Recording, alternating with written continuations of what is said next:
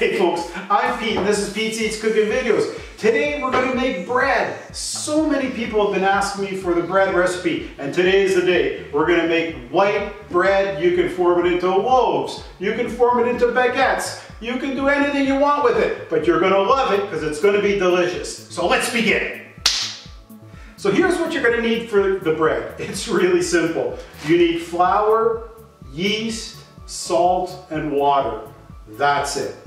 Now, with respect to the flour, you can buy bread flour, which is called a hard flour, but there's nothing wrong with just regular plain old flour. Not pastry flour, just regular white or unbleached flour. The yeast, there's all kinds of yeast. I buy the crushed granules. It's called instant yeast. But there's nothing wrong with the granules. If you get the granules, you should just soften them up in a bit of lukewarm water before you put it into the dough. Salt, use any salt you like, and water, well, water, okay? So I'm going to show you how to do it right now. So this recipe is going to make about one nice size loaf. So I'm going to start by putting about 2.5 cups of flour into the bowl. 2.5. Now I'm going to add the yeast. It's just granules that have been crushed up. The yeast is going to be about a good tablespoon of yeast. I'm going to stir that in. Of course, if you were to use the full granule yeast, you'd have to soften it in water first. Now I'm going to add the salt. I'm going to use about a teaspoon per loaf. So about 2 teaspoonfuls of salt. 1, 2. I'm going to mix that in. So that's all roughly mixed in. So now I'm going to put in the water, about 1 cup, maybe a touch more. And it's just cool water, not ice cold, cool water out of the tap. All mixed nicely. And you can see it's kind of coming together into a dough already. So now what I want to do is, I could knead this right in the bowl, but you see there's some really damp spots there. What I want to do is turn this out onto the work surface. And before I do that, I want to make sure and get all of the spoon cleaned. I don't want to waste any of that dough. And now what I'm going to do is I'm going to dump this onto the work surface. And I'm just going to try and see if I can get all of this stuff off the sides. And I'm going to just put this right onto the work surface. So now what I'm going to do is I'm going to turn the dough onto itself. I'm going to pick up all of the dry pieces of flour and incorporate it into the dough. That shouldn't take too long at all. So it does take a little bit of muscle, but it's very therapeutic. Okay, this dough is a little bit on the dry side. I could have added more water, but it'll be fine. So I'm going to keep turning it onto itself and pressing down.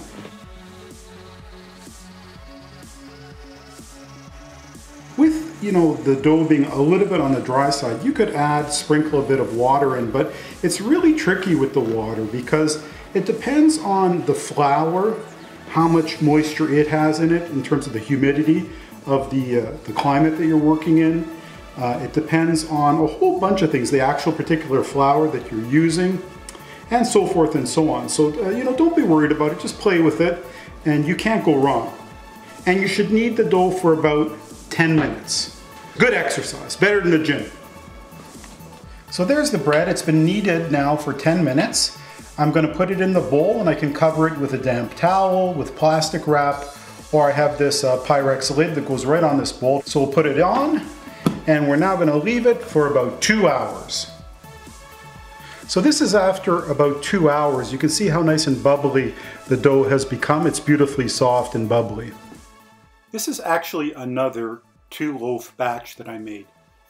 So now we're going to form it into various forms. I'm going to make a nice baguette and just a standard loaf. Okay, I'm going to turn this out onto the top here with a little bit of flour. Okay, and now I'll just give it a couple of turns. You see how beautiful it is? Okay, a really handy tool to have is a dough scraper. I like this plastic one a lot. And so what I'm going to do is I'm going to cut about half of the dough with the dough scraper. And yes, you could use a knife if you want. And now I'm going to form the baguette. And what I'm going to do is, you see there's got a nice skin here, and here's where I cut it. So I want to turn all of those cut portions in so that I end up with a nice sort of a round-ish ball. And then I'm going to turn it onto itself, kind of like a pierogi, and make a nice seam along the edge. And I'm going to flip it. So I got that seam like a pierogi around the edge. One more time with a little bit of flour. I don't want it sticking to the work surface. So actually I'm going to do that a little bit there. So I got my sort of pierogi of dough. And now what I'm going to do is roll it out. So I'm just going to roll it out with a little bit of flour on the work surface. You don't need tons of flour, but you do need a little bit. So I'm going to roll, and I'm going to actually kind of try and stretch it out as I roll it, but I'm not going to force it. Sometimes it doesn't want to cooperate, it just keeps springing back. So if that happens, just leave it for a couple minutes and you'll see it'll cooperate better then. I'm going to roll it out. I don't want to rip that skin, I just want it to roll out nicely. And of course you can roll it out as much as you want. It's kind of going to double in size in the oven, so you can keep that in mind. You can make it long and thin, you can keep it shorter, it doesn't really matter, whatever you like. After I finish getting this to the size I want, I'm going to put it on a floured tea towel and leave it again for about an hour and a half or 2 hours to rise, and then it goes in the oven. So here's the second one. I'm going to make this into a loaf. So you get a loaf pan, a bread loaf pan, and you butter it, but don't fart around. You really do have to butter it lavishly. You don't want it to stick. Now I'll get a little bit of flour, and I'm going to just form this like I did into a ball. It doesn't have to be perfect, but you do want that nice skin on top, no seam on top. So I'm going to drop it into the loaf pan. So we've put the dough in here, seam side down. It's a lavishly buttered pan. I'm just going to press it out so it kind of fills up all the corners of the pan, and that's good to go. This pan is just about half filled, and that's perfect. So what I'm going to do now is I've got my baguette and I've got the loaf pan. I'm going to cover it, and we'll leave it for about an hour and a half to 2 hours and let it rise.